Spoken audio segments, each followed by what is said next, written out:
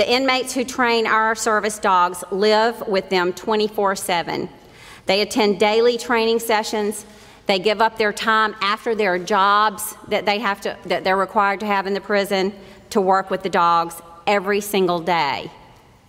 Here to tell us about training dogs in prison from an insider's perspective is my friend and colleague, Connie Hudzik.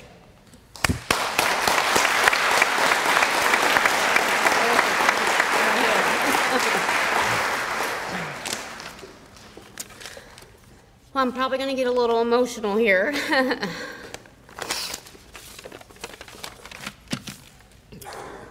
My name's Connie, and I was an inmate at Gadsden State Prison. I was released this past November in 2013. I served a 5-year sentence. I went from being a successful business owner to a convicted felon on July 26, 2009, and I'll never forget it. For months before my conviction, I felt useless, depressed, desperate, and alone. I had even considered suicide. I'd let everybody down, including myself.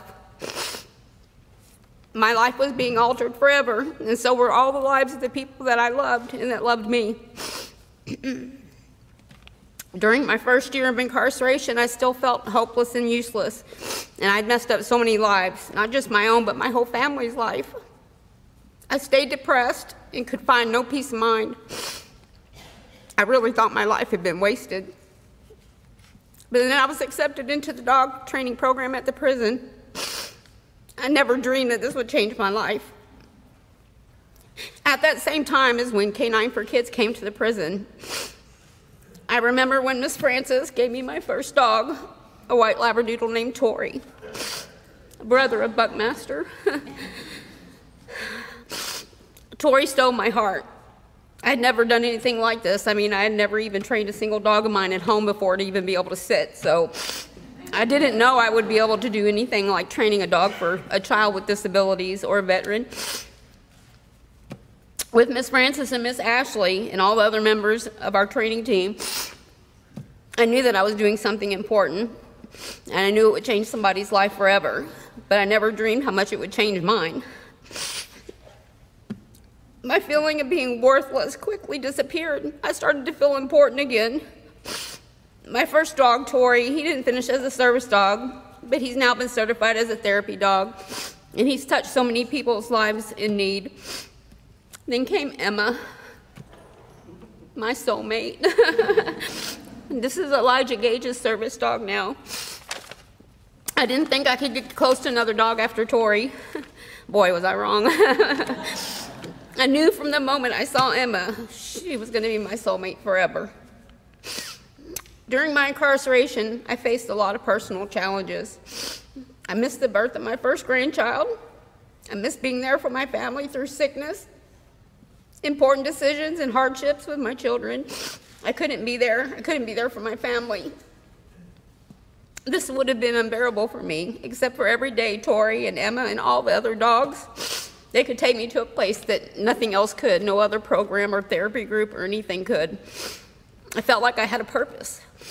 And I knew that these dogs were not just changing the lives of the recipients, but they were changing and saving the lives of the inmates who were training them, including mine. An outside person could truly never understand how hopeless a person feels in prison. I remember during times of sadness and feeling alone, I could look down at the end of my bunk and see one of the dogs and realize how actually I was so lucky in that prison. You know, I had the unconditional love of my dog right there at my feet of the bed. For anything and everything that I needed, I could tell that dog, and I was surrounded by razor wire. It's nothing only another inmate could truly understand. Being in prison is like looking out of a dark hole, feeling like there's no way out. My way out was through the dog program. It gave me something to share with my parents and with my grandson. It gave me purpose, and it gave me meaning. And when I was disconnected from the outside world and all the people that I loved, it gave me hope. Being a dog handler in the prison is a privilege and an honor. We had to earn it. No one could ever feel as privileged as I do to be now with all these dogs here and their families and the recipients and know I had something to do with each and every one of them that are here. It just fills my heart.